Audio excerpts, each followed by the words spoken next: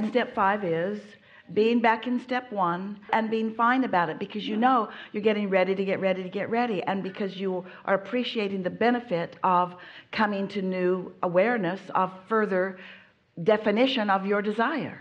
Yes. And so for me, step 5 feels more comfortable saying walk 5, because I just need to kind of be there and walk, and instead of a momentary step, it's just kind of this process where I go.